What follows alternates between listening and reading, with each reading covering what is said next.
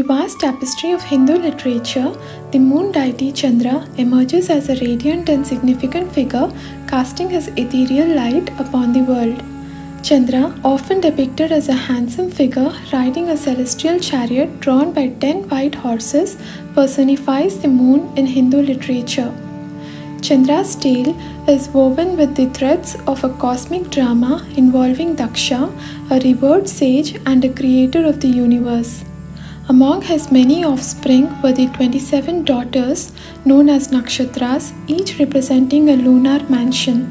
Within the celestial clan, Chandra's heart glowed particularly for his wife Rohini, sparking a jealousy among his other wives. The wives, resentful of Chandra's favoritism, took their grievances to their father Daksha, igniting a chain of events that would forever change the lunar deity's destiny. Daksha's curse cast a shadow over Chandra, causing his brightness to fade, plunging the world into darkness.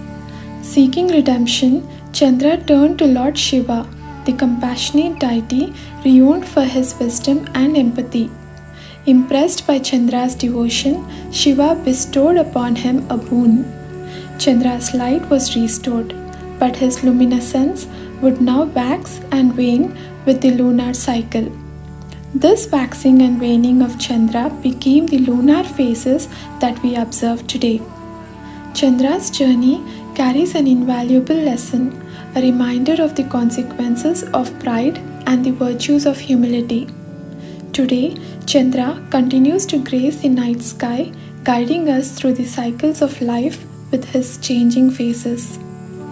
The story of Chandra resonates as a celestial reminder, teaching us that seeking guidance during challenging times and recognizing our own strengths and weaknesses can illuminate our path. And as Chandra's light shines on, his story reminds us of the profound connection between the cosmos and our own lives. To watch more such interesting videos, please like, share and subscribe, and do not forget to press the bell icon for notifications. Thank you.